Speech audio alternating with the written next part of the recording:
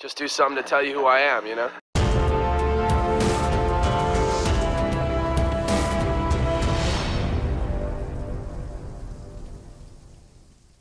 Hey, what's up everyone? Welcome back to an episode of Seek and R. And finally, I have some more DC content, right? In the last episode, we talked a little bit about Injustice. Well, I talked a lot about Injustice, but I also mentioned that there was the Batman Year One Commemorative Edition coming out soon, and then also Superman the Animated Series. So I'll be covering those, when they come out, and we'll definitely have discussions about those for sure. But this weekend, we have DC Fandom, and I wanted to get that episode up and this episode up before then to let you know that I will be covering as much news as possible from DC Fandom this weekend. I'm going to try to focus it as much as I can, though, because I probably won't be able to do reactions for everything or to comment on everything, and that's mainly because of just life in general. I mean, obviously my main show on here is the Venom vlog, and I've been following a lot of the, the movie and stuff, now that it's out and it's releasing in other countries. So that takes up some of my time. I'm still buttoning up Neverland, my book series, so that's taken up some time. But then also I just have work. Like I work Friday through Monday every weekend, and this weekend we have a big event going on. So I'll just be slammed working probably later hours and stuff. So I'll do my best. I will definitely do my best. But one thing I want to do with my shows is each show that I do on this channel, I want to kind of tether to a video game. So that way the video game could be fun episodes we can throw up on the channel. Like I could do quick, level playthroughs of like a specific level, edit it down to like a couple minutes or 5 minutes and share those with you guys. And then also I can, do comic book reviews and things that tie into the characters that are in these video games. So the video game for Seek and R that we're going to be following is going to be Gotham Knights. I am so pumped for this game. When I saw that trailer last year, I was ecstatic. I was so excited. And now we got more information. Actually, some of the cast that has been announced over the last year, they've been coming out and sharing these cool things on Instagram where they got invitations from the Court of Owls to go to DC Fandom on October 16th. So I just want to show off some of these images here from Christopher Sean's, Instagram account, and then also Stephen A. Young. Christopher actually was really cool. I met him when I lived in LA. He came into the Lego shop once, and he was asking me for like a favor of something, and I was like, yeah, dude, I'll help you out. I didn't know who he was, so I helped him and his girlfriend out, and I was like, yeah, sure, if there's anything I could do, I'll help you out. And I did, and he actually was really cool. He signed, I bought a set, because he's also in Star Wars Resistance. He did the voice of one of the characters in that. So I took the set and I bought it and I had him sign it, and I gave it to a young man who always came in and talked Star Wars with me. And he just, I was about to leave the shop at that point. I was getting ready to move within like a month or two of that. So I wanted to do something nice for this kid who would, after school, always come in, him and his sister, and he would talk Star Wars with me. And he was just a big Star Wars fan. So I wanted to give him a good gift, and Christopher helped make that happen. So that was really cool. So I have a connection to this guy, and he's been I've been following his career ever since, and now he's playing Nightwing, just the best character of the DC universe, in my opinion.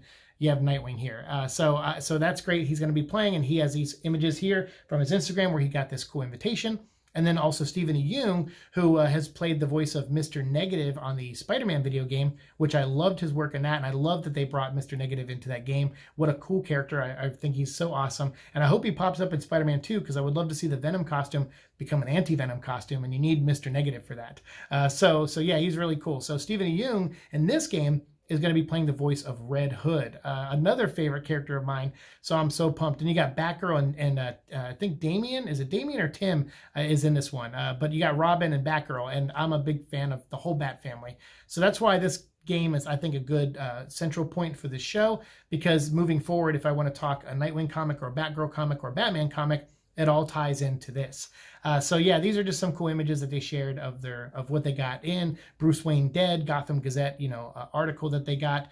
They got the Court of the Owl mask, like a different version of it, one that matches the video game, and then the formal invitation in these cool boxes. So yeah, just really awesome. I think these are just great, and it's making me more pumped for this game and more pumped to talk about it. And in fact, since I don't have one of these cool invitation boxes, I actually have this that I got a while ago on my birthday, right before my surgery, and I've never opened it. And how perfect to keep it in the box for this. So I'll have an episode coming up where I unbox this and we talk about the Court of Owls comic book. And then maybe in future videos, I'll actually wear this mask. And although I'll have to work on that because the audio will be muffled. So maybe I'll do something different. Maybe I'll just do the image where I have like my face with this photoshopped onto it. maybe I'll just do that for sure. But we'll do an unboxing of this, and we'll kind of break down the Court of Owls comic book after the weekend. I want to first focus on any news we get for the video game, and I want to see what that is all about first, do a trailer reaction, any news. We'll cover that for sure.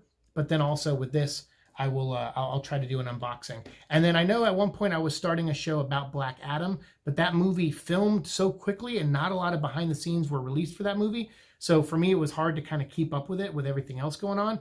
So I promise any Black Adam news that comes out this weekend, because I'm still very excited for that movie and I'm a big fan of The Rock, I will definitely cover that information at DC Fandom as well. The Suicide Squad video game and some of the other stuff that they might release, I'll wait and see what it's like and see what they reveal and decide whether I'm going to make videos on that.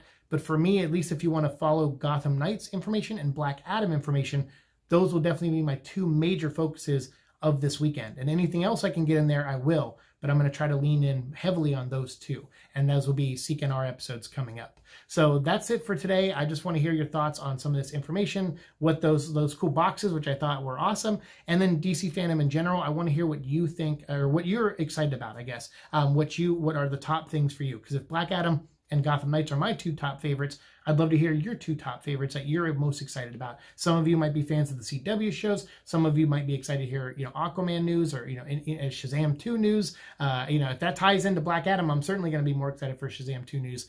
Yeah, let me know all your thoughts down below. And as always, we'll continue our conversation down there. And of course, the Flash movie. I mean, we can't not talk about that. That's going to be a big thing. And if I can squeeze that in, I will. I mean, that movie worries me kind of the same way Spider-Man No Way Home does, where I feel like it might be too many characters in a movie, but we'll see. I'll wait and see. Maybe we'll get a trailer, and if we get anything on the Batman, I might cover that too, because that first trailer was really good.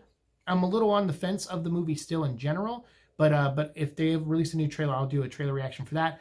And I might actually get the Lego sets for that. I'll put the images up here, but there's a couple of Lego sets coming out for the Batman. And I'm in it. Like I'm in it. They're really cool looking. So I might pick those up, and maybe we'll do like some builds or something on this channel with those as well. So let me know your thoughts down below of DC Fandom. What are you most excited for? Let's talk down there. And I'll have more videos up this weekend about DC Fandom as soon as information drops.